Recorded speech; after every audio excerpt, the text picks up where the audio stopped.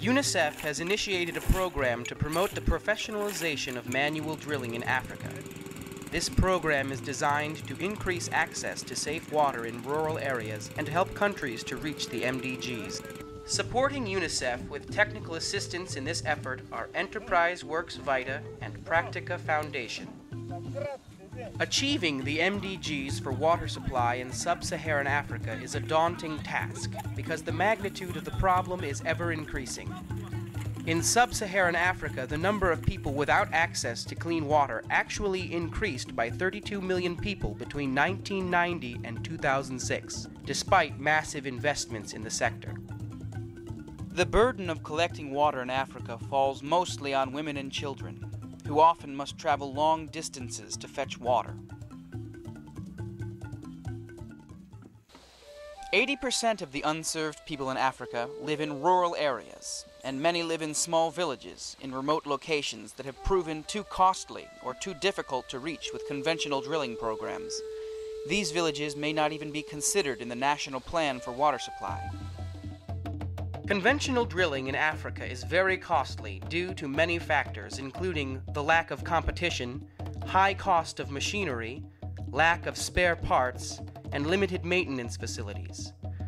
The lack of adequate infrastructure, including roads and bridges, make it difficult for large rigs to reach remote drilling sites.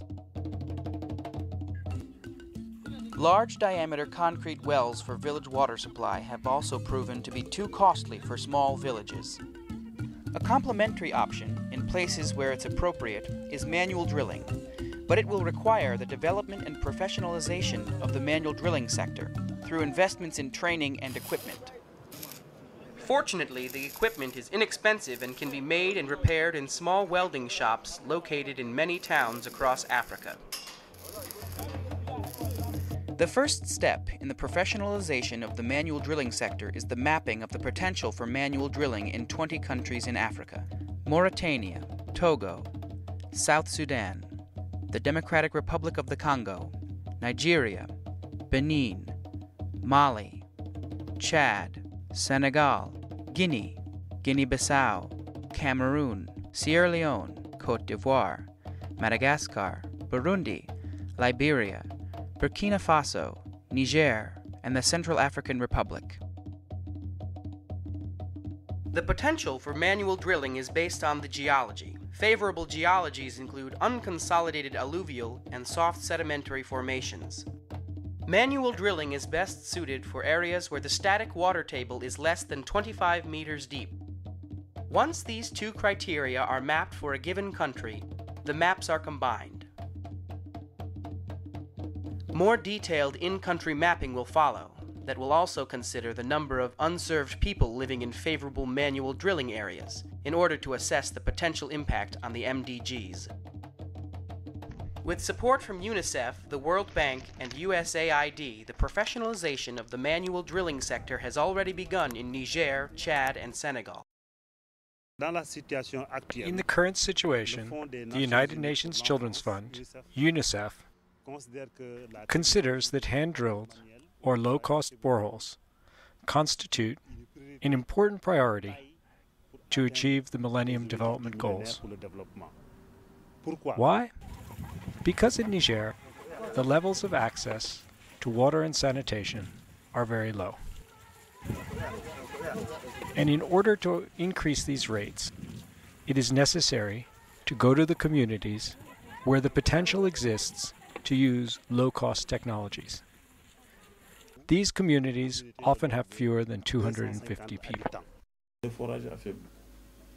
Low-cost boreholes are a good technique, and at the end of the testing, we are going to approve them and add them to the framework of techniques used to find and supply potable water to the population.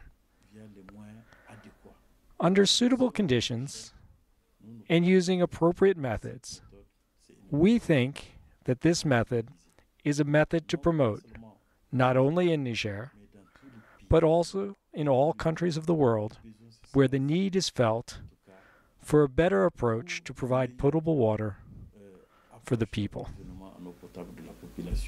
Dans le cadre des travaux hydrauliques, Within our scope of work in rural water supply, the Water Ministry initiated the installation of low-cost boreholes in 2005. These wells were done on an experimental basis in small villages. For these small villages to be able to benefit from a modern water point, it is necessary to use low-cost boreholes, which are equipped with rope pumps. When this technology was presented to us, we were a bit hesitant before trying it. But now we are really convinced by this technology, and there's a lot of demand from villages who want to have these wells. For this reason, we would ask you to try this technology, whether it be in Niger or elsewhere in Africa or the world. Although Niger is experimenting with the combination of rope pumps and manually drilled wells for small communities, all types of pumps can be used on manually drilled wells. Once completed, a manually drilled well is the same as a well drilled by a machine. Creating a professional manual drilling sector in a country is a process of capacity building that takes 3 to 5 years. It begins with a detailed mapping to determine the potential impact of manual drilling on unserved rural communities. Often the areas that are suitable for manual drilling are where people are living, because historically they have used traditional methods to get water from these shallow aquifers. Government support is essential for the development of manual drilling. Initially, governments may be concerned about the quality of the final wells, and this is where standards, quality control, and training become important. In Chad, manual drilling has been accepted as part of the official rural water supply strategy. It is important to carefully select businesses to train to become professional manual drillers. They need to be established businesses with a keen interest in the sector and an understanding of the importance of providing a professional level of service. In addition to training well drillers, a parallel training in manual drilling for quality control firms will be essential. A professional manual drilling sector must mirror the established norms from the mechanized drilling sector. This is a capacity building process. The goal is not to simply drill wells, but to establish the capacity to drill low-cost wells in the country.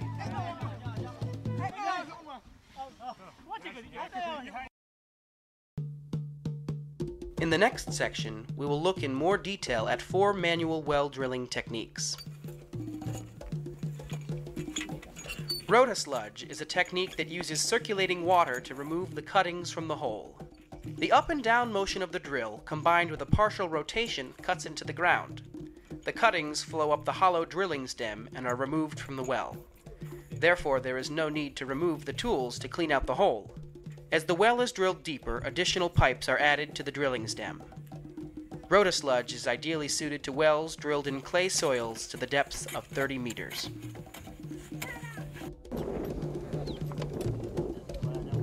Hand augering is a technique that is ideally suited to drilling in unconsolidated soils to depths of about 15 meters.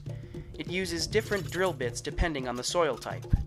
The auger is turned so that the bit cuts into the ground until it is full. Once the bit is full, all the tools are lifted out of the hole and the auger is emptied. As the hole gets deeper, extensions are added to the auger. Once the water table is reached, a specialized auger is used to bale the sand out of the hole using a combination of rotary and up and down motion. Hand augering is often used to start the hole in combination with other techniques. In jetting, a small motorized pump is used to pump water down the hollow drill stem. A rotational and up and down action supplied by the drillers cuts the ground. Jetting is similar to rotosludge in that circulating water is used to bring the cuttings out of the hole. The water jet also provides a cutting action. Jetting is suitable in unconsolidated soils to depths of 30 meters or more. Manual percussion drilling uses a combination of a heavy chisel-like tool to break up the formation and a baler to remove the cuttings. Manual percussion is ideally suited for use in combination with other techniques to get through hard layers. It is suitable for drilling to depths of 30 meters or more, but the progress can be slow and the labor requirements are high.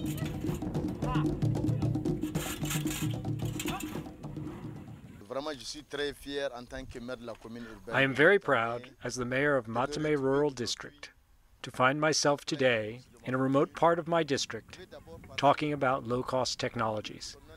I'm going to speak first, as the name indicates, about the low cost.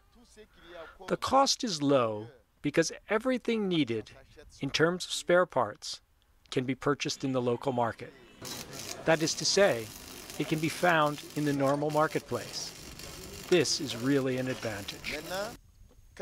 Now I would like to talk about another aspect of this technology. Even the management of this modern water point has been entrusted to a group of women and men who are in the process of organizing themselves to collect, at the end of each week, the costs of maintenance. I hope that UNICEF or another program will be able to come into my district and provide more of these wells and rope pumps, because they are less expensive. And everything that is needed in terms of spare parts can be found in the local market. I insist that everything can be found locally. There are no parts that wear out that cannot be found in the local market. This is really an advantage, that we do not have to go elsewhere to order them. They are all found here. These manual well drilling techniques are each best suited for different drilling conditions, but the end result is a well that is similar to a machine-drilled well, but at a small fraction of the cost.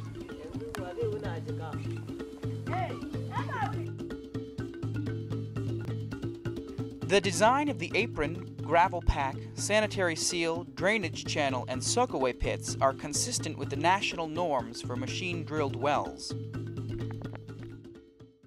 By creating the local capacity and reducing the costs, it will become easier for individuals and communities to invest in improving their own water supply.